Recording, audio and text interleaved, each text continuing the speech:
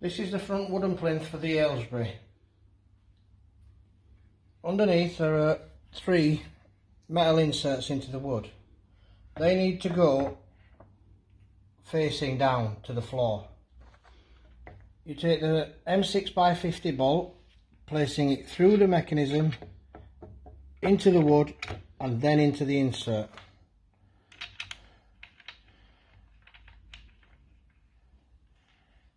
That's pulling the insert into the wood from underneath, holding it on.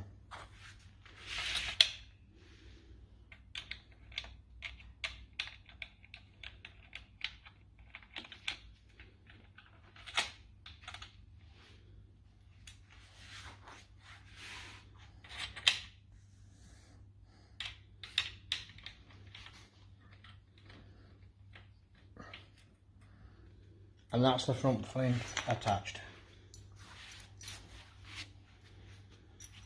You also get 2 side plinths. Again, they have the metal insert. Taking the side, it goes on the middle section of the sofa bed. This works on the Aylesbury, the Farringdon and the Edinburgh. Obviously the Edinburgh would have an upholstered cover on it. Again, taking the 2 bolts, thread it through the mechanism, inserts to the floor,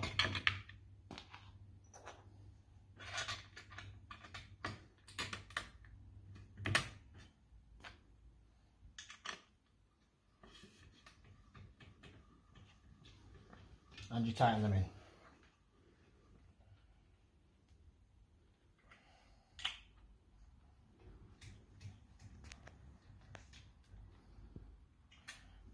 What you're doing there is you're pulling the metal insert into the wood, making it hold tight onto the metal frame.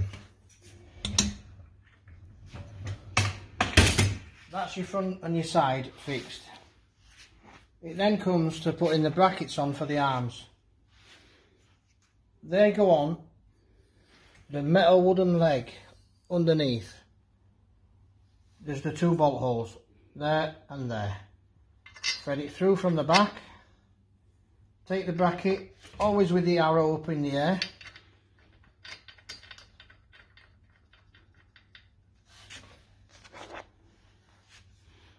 keeping it upright,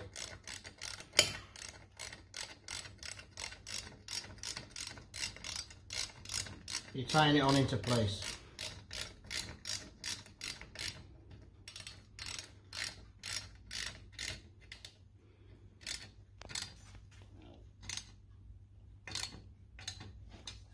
Taking the second bracket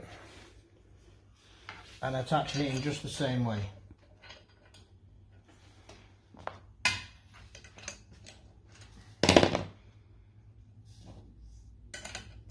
You need a 13mm spanner or a 13mm socket to do this.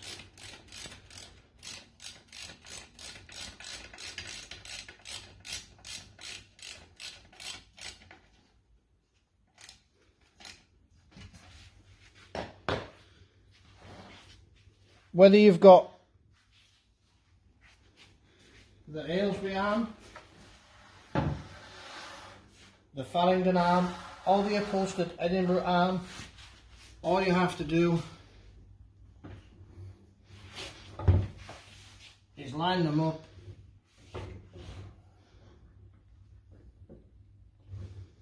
and it slides on. That's basically how to put the Aylesbury sofa bed together. You do the same on the opposite side. You tie your mattress on. We've got that in another video.